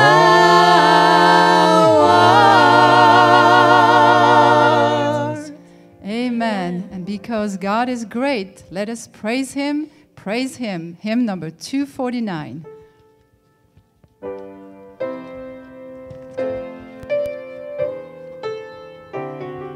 Please join us in singing. Praise him, Jesus our blessed Redeemer. Sing, O earth, his wonderful love proclaim. Hail him, highest archangels in glory. Strength and honor give to his holy name. Like a shepherd, Jesus will guard his children. In his arms he carries them all day long. Praise him, tell of his excellent greatness. Praise him, ever in joyful song. Praise him, Jesus our blessed Redeemer. For our sins he suffered and bled and died. He our rock, our hope of eternal salvation. Hail him, Jesus the crucified. Sound his praises, Jesus who bore our sorrows. Love unbounded, wonderful, deep and strong. Praise him, tell of his excellent greatness. Praise him, ever in joyful song. Praise him, Jesus our blessed Redeemer. Heavenly portals loud with hosannas ring. Jesus Savior reigneth forever and ever. Crown him, prophet and priest and king. Christ is coming, over the world victorious. Power and glory unto the Lord belong. Praise him, tell of his excellent greatness. Praise him, ever in joyful song. Amen.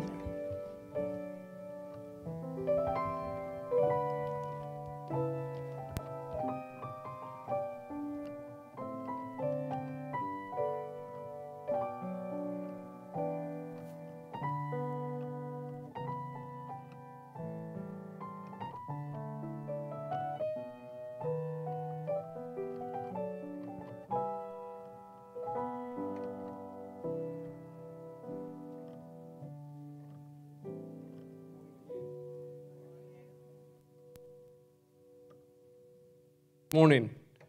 Happy Sabbath once again. Were you blessed this morning? What a blessing. Amen. We're going to go now into a short season of prayer, but I want to share a couple of thoughts with you this morning. How many of us were here last night? Raise your hand if you were here last night. You know, there was a point that Sister Barbara O'Neill that, made reminiscent in my mind, and that is the importance of keeping our brains active, right? And she talks a lot about that this morning. Now, why is this thing crucial and important for us to keep our minds active? Why is that? We do not want our minds to be empty. Because if our minds are empty, the enemy is going to take advantage of that, and then he's going to come and possess our minds.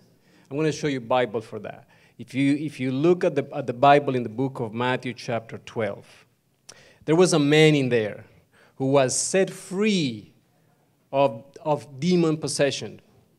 Yet because his mind, his body temple, the Bible says, it was empty, swept, and garnished. You see that?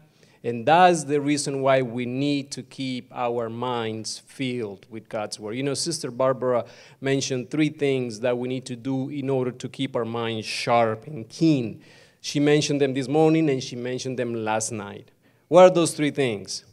Learn a new language, right? Learn how to play an instrument. And I believe the most important one is memorizing Scripture. I think that if we practice that, we're going to be in really good shape. Look at verse 43. It says, when the unclean spirit is gone out of a man, he walketh through dry places, seeking rest, and findeth none. And what the spirit does? The evil spirit said, you know what? Let me go back where I came from. Let me go to mine house. Think about it.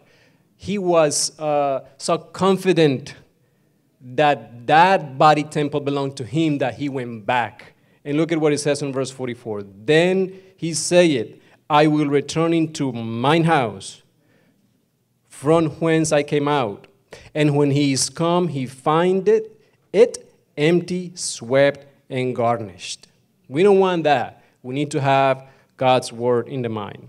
Look at verse 46. And this is really... what's the word? Awful. Because it says, then goeth he and taketh with himself 7 other spirits, complete demon possession. And it says, wicked than himself, and they enter in and dwell there, and the last estate of that man is worse than the first. Even so shall it be also unto these wicked generations. Brothers and sisters, we don't want that. We need to start practicing what Sister Barbara has shared with us, and that is start putting the scriptures in your mind. You know, there is a statement in Spirit of Prophecy that says, build a wall. See that? Build a wall. What are we going to build a wall off of? What? Made out of what? Made out of scriptures. So it says here, build a wall of scriptures around you, and you will see that the world cannot break it down. And then he says, commit the scripture to memory. Why? So that when the enemy comes with the temptations, when he says you're not good, you are an idiot, then we can reply back, it is what? It is written. He says, commit the scriptures to memory, and then throw them right back upon Satan. When he comes with his temptations, it is written. This is the way our Lord met the temptations of Satan and resisted them. Amen. Do you see that? She also mentions about our brain being a treasure house. It says here in another statement, let them keep the treasure house of mind and heart well filled with it is written. And this is the most beautiful one that I like. It says, hang in memory hall the precious words of Christ. They are to be valued far above silver or gold. Do you see that? So what are the words of Christ more valuable than silver and gold? Brothers and sisters, let us remember these words. And with these words in mind, I encourage you to always study, to try your best to do what God is asking us to do.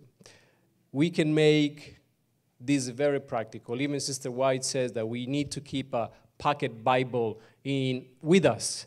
That when we have a little bit of free time, what are we to do? To pull our pocket Bible and start committing memory, a text to memory, right? So that we can strengthen our minds, so that we can learn, so that we can keep our minds sharp and keen, right? All right, with these words in mind, I invite you to please kneel with me, and we're going to spend a few moments in prayer that the enemy will not find our minds empty, swept, and garnished, but that they will be filled with God's word. Amen? Let us spend a few moments in prayer.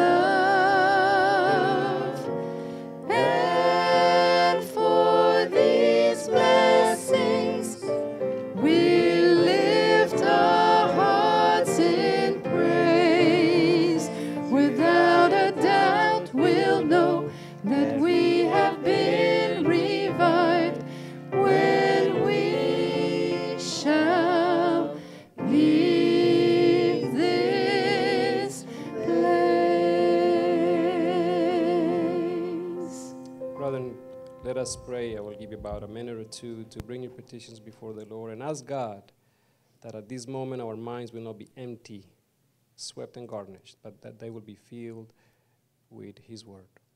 Let's pray.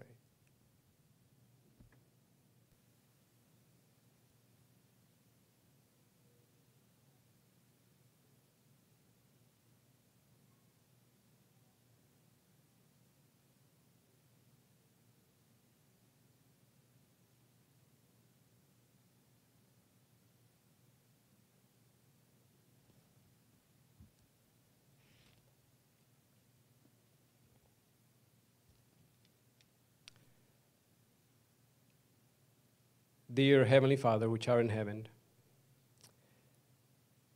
this morning we come in the mighty name of Jesus, giving you thanks and glory for all the blessings that you have bestowed upon each one of us. We thank you for the Gospel Medical Evangelism week that we have gone through. We have received wonderful information.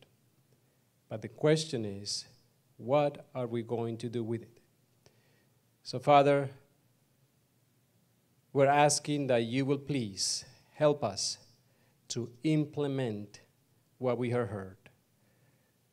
Let it not simply be words that we heard that come in one ear and come out the next, and that we continue in our same condition. Some of us are sick, and we understand, Lord, that if we applied the sustain me principles, we can be restored.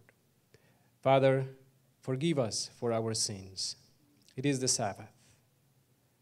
We come claiming your promises. If we confess, He is faithful and just to forgive us of our sins and to cleanse us from all unrighteousness, in whom we have redemption through His blood, the forgiveness of sins according to the riches of His grace. We are here, Father. Your people have gathered together. We need you. On bended knees, we are showing you, Father, that we need you more than ever before. It is the year 2023. Please help us. Father, God told Ezekiel, you told Ezekiel, fill thy vials with this roll that I give thee. Then did I eat it, and it was in my mouth as honey for sweetness. So, Father, help us. Do not let anyone about us be found in the condition of the man that was set free from demon possession. Because when that demon came, he came with other 7 and took full control of this man's life, simply because his body temple was empty, swept, and garnished. Father, we pray that morning by morning we will come before you and seek your face and fill our minds with your word. The Bible says, how sweet are thy words unto my taste, yea, sweeter than honey to my mouth. So, Father, help us. Give us the strength to do what you have called us to do, and that is to fill our mind, our brains, our hearts with your word. You said, thy word have I hid in mine heart, that I might not sin against thee. And that is one of the reasons that we want to put your word in our minds, so that we will not cause you any more pain. Joseph said, how can I do this great wickedness and sin against God? The first thought that came to his mind when he was tempted to commit sin, he thought of you. So help us, O Father, that our first thought when the enemy comes with his temptations will be, how can we do this great wickedness against thee? Father, we want more blessings from you today. So I pray, Lord, that all of us will be attentive. We pray for Pastor Andrew Henriquez as he will come here shortly to bring your word. Help us, O Father. You said, man shall not live by bread alone, but by every word that proceeded out of the mouth of God. So, Father, help us as we partake of this bread. Help us. Thank you for all that you do. Father, I pray, Lord, if there is anyone here who is going through difficulties, whatever maladies or sickness, illness, I pray, Lord, that you will please be with them, that the information that they have heard throughout all this week, they will take home, implement, and by your grace and power, the healing will come. Once again, bless us, hasten the footsteps of those who are not here, and continue to be with us. We give you all the honor and praise to your name. All these things we ask in the precious name of Jesus. Amen. Sweet Holy Spirit, sweet heavenly dove, stay right here with us, filling us with your love. And for these blessings, we lift our hearts in praise. Without a doubt, we'll know that we have been revived when we shall leave this place. Amen. At this time, Sister Esther will sing us a special music, and I hope that you will be blessed.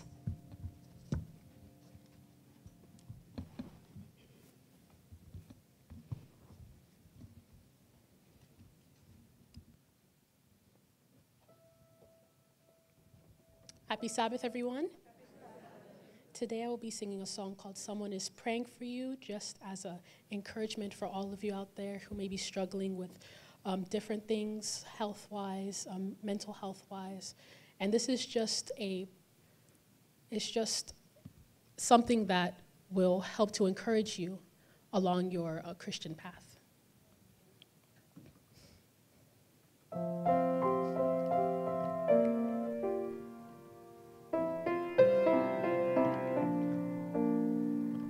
Someone is praying for you. Someone is praying for you. So when it seems you're all alone and your heart will break in two, remember someone is praying for you.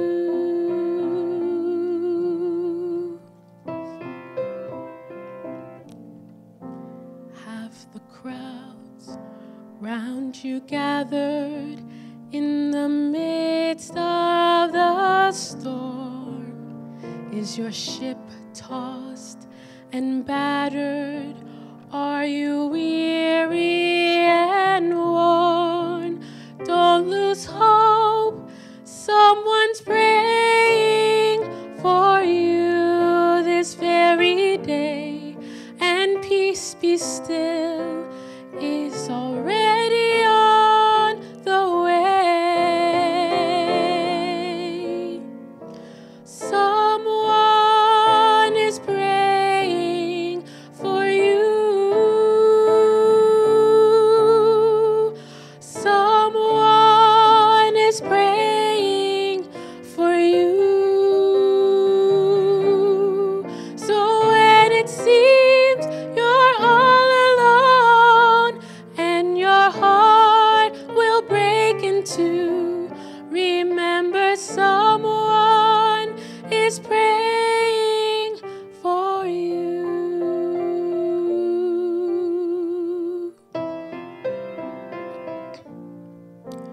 When it seems that you've prayed till your strength is all gone and your tears fall like raindrops all the day long, He cares knows just how much you can bear.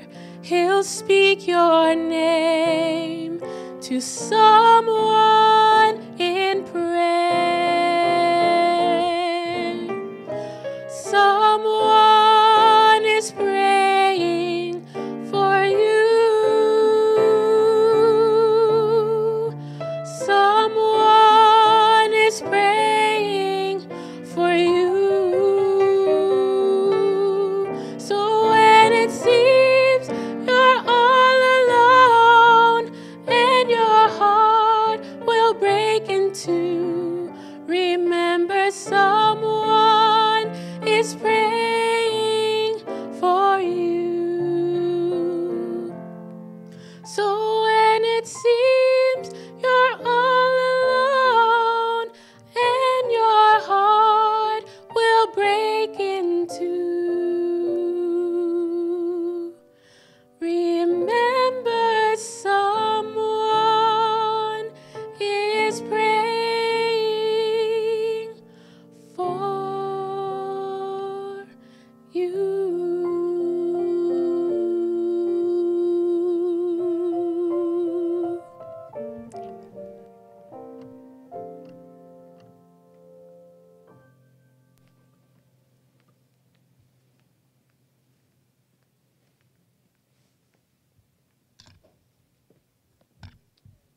Amen. Praise God for those words. Someone is praying for us, and that someone is Jesus Christ himself. Praise the Lord. Today is a high Sabbath, brethren. Today we are remembering our Lord Jesus Christ. It is the Lord's Day. And we want to hear the words, well done, good and faithful servant. How many of you want to hear those words? Anybody here? And notice what Jesus tells us here in Luke 16. He tells us in verse 10, he that is faithful in that which is least is faithful also in much. And he that is unjust in the least is unjust also in much. So we need to be faithful in the great things. Not just the great things, brethren, but also what? The little things. The little things. If therefore ye have not been faithful in the unrighteous mammon, who will commit to your trust the true riches? What a word. The Lord is reminding us that we are only stewards, that we are not only borrowing money, but also we're living on borrowed time. Everything that we have is given to us by Jesus. And we are his stewards. Are we being faithful, brethren, in what he has entrusted to us? He continues, he says, and if ye have not been faithful in that which is another man's, who shall give you that which is your own? How can we ever receive the inheritance that Jesus has for us if we don't know how to be faithful in what we have now? If we are not being faithful now, brethren. So what does Jesus say? He says, you can't have two masters.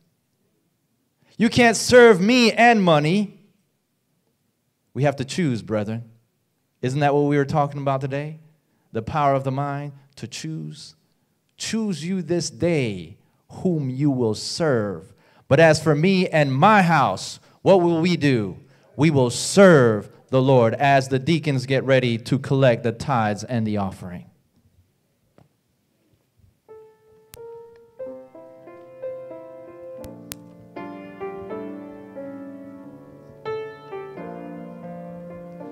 Let us turn to hymn number 531, We'll Build on the Rock.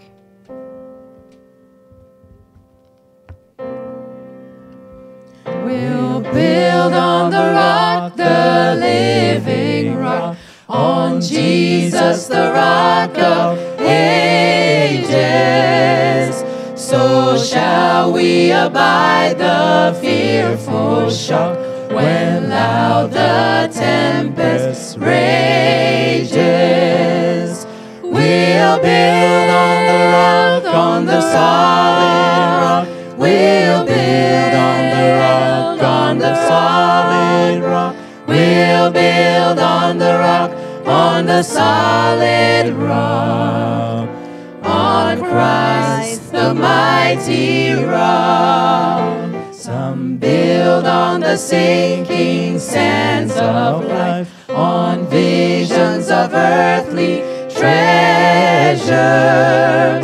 Some build on the waves of sin and strife, for fame and worldly pleasures. We'll build on the rock, on the solid rock. We'll build on the rock, on the solid rock. We'll build on the rock, on the solid rock. On Christ, the mighty rock. Oh, build on the rock forever sure, the firm and the true foundation. Its hope is the hope which shall endure, the hope of our salvation. We'll build on the rock. We'll build on the rock.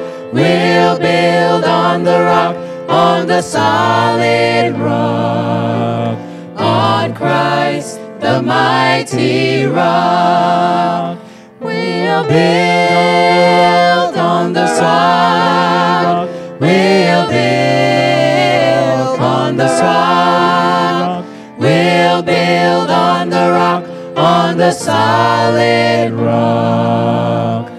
On Christ, the mighty rock.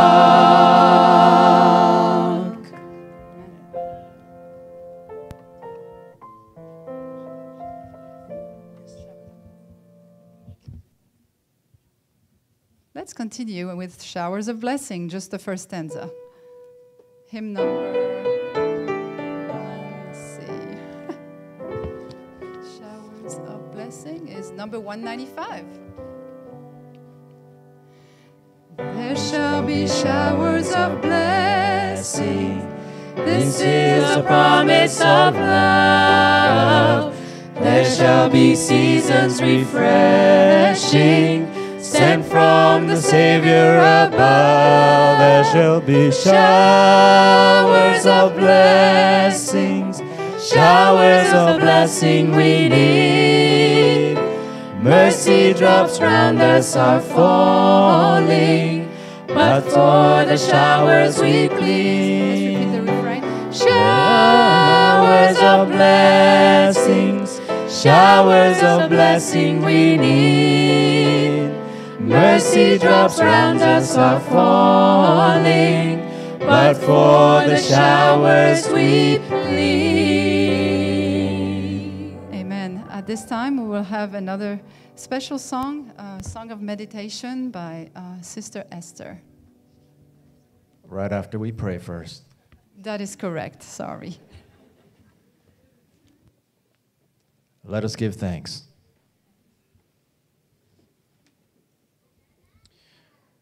Heavenly Father, Lord, we thank you for what you have given to us. All that we have is yours. And now we pray, Father, help us to be faithful stewards. Help us to be faithful to you. And we pray that you may use these funds to the furtherance of your cause to bring souls into your kingdom is our prayer.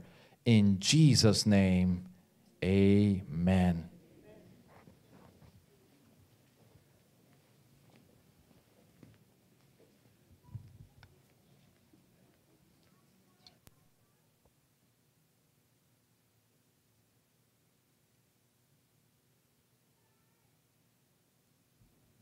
Amen. Happy Sabbath once again. So my next song will be It May Be at Morn. This is actually found in your hymnals, page 207, and you can feel free to sing along if you wish.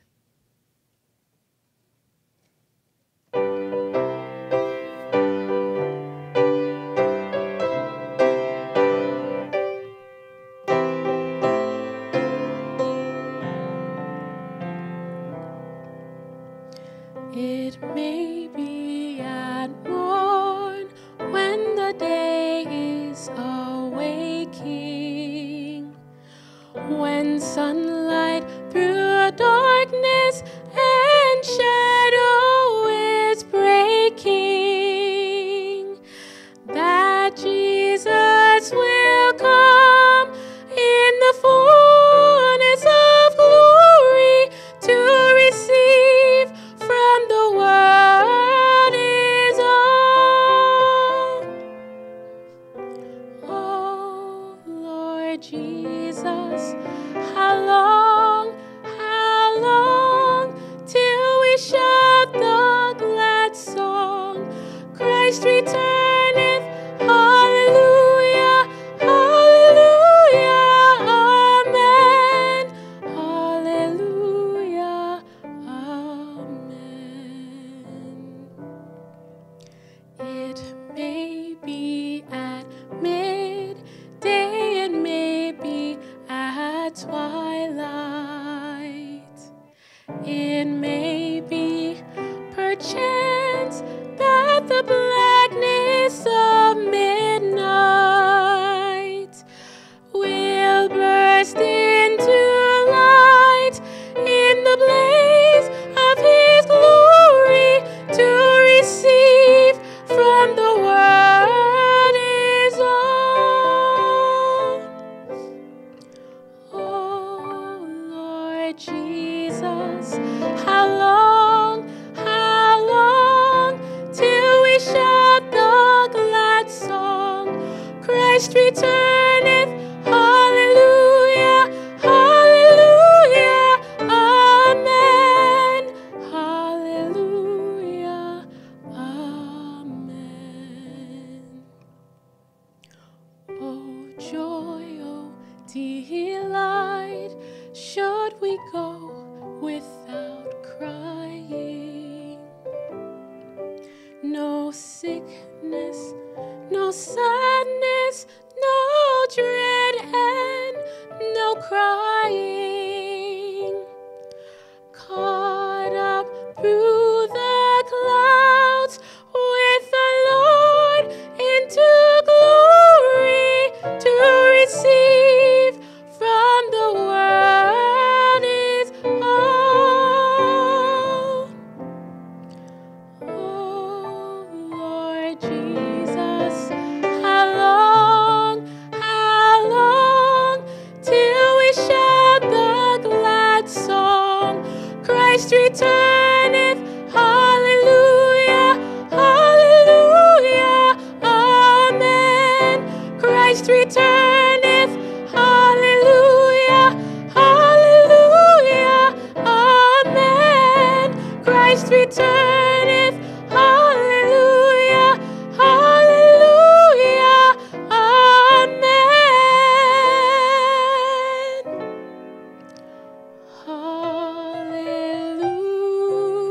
Hallelujah,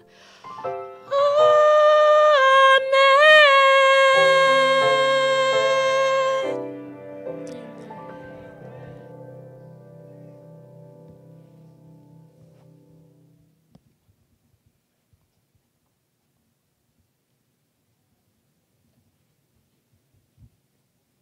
Thank you so much for that beautiful song. Now let's continue with our songs of consecration and sing hymn number 177. Jesus, your blood and righteousness.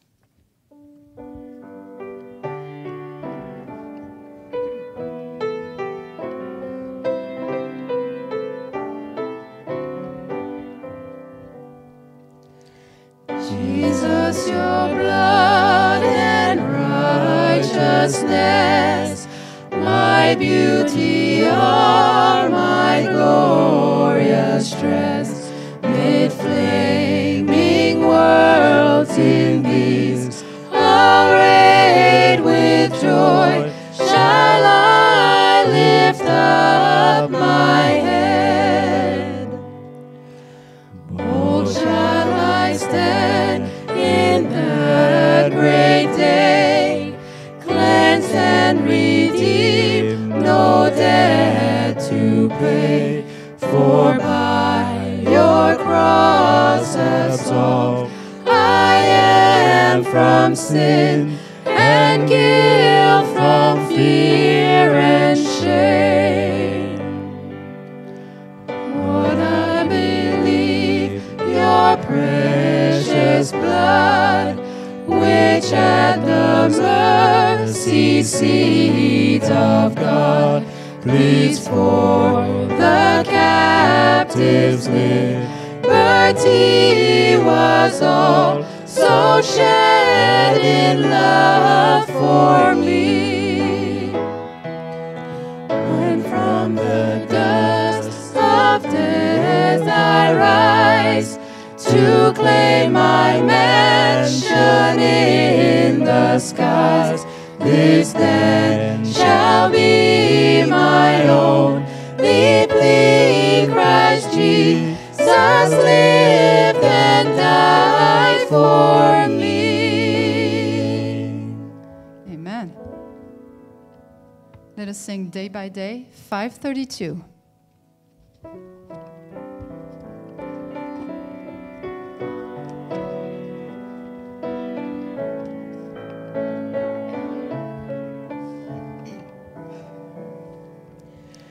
Day by day, and with each passing moment, strength I find to meet my trials here.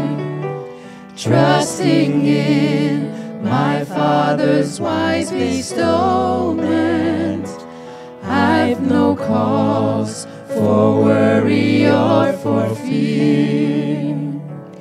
He whose heart is kind beyond all measure gives unto each day what he deems best. Loving me, it's part of pain and pleasure, mingling toil with peace and rest. Every day the Lord himself is near me with a special mercy for each hour. All my cares he fain would bear and cheer me. He whose name is Counselor and Power, the protection of his childhood treasure is a charge that on himself he laid. As your days, your strength shall be in measure. This the pledge to me he made.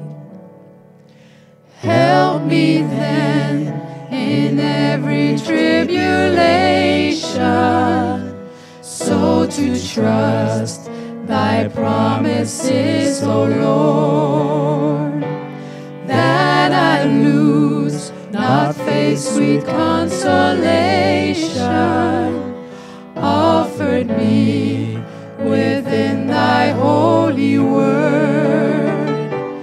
Help me, Lord, when toil and trouble meeting, here to take as from a father's hand, one by one, the days, the moments fleeting, till I reach the promised land.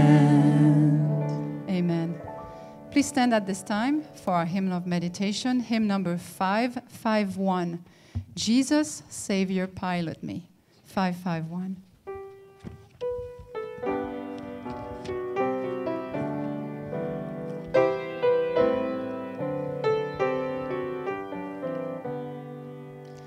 Jesus, Savior, pilot me over life's tempestuous sea. Unknown ways before me roll, hiding rock and treacherous shoal. Chart and compass down from thee. Jesus, Savior, pilot me. As a mother stills her child, thou canst hush the ocean wild. Boisterous waves obey thy will, when thou sayest to them, be still. Wondrous sovereign of the sea, Jesus, Savior, pilot me. When at last I near the shore, and the fearful breakers roar, twixt me and the peaceful rest, then while leaning on thy breast, may I hear thee say to me, fear not,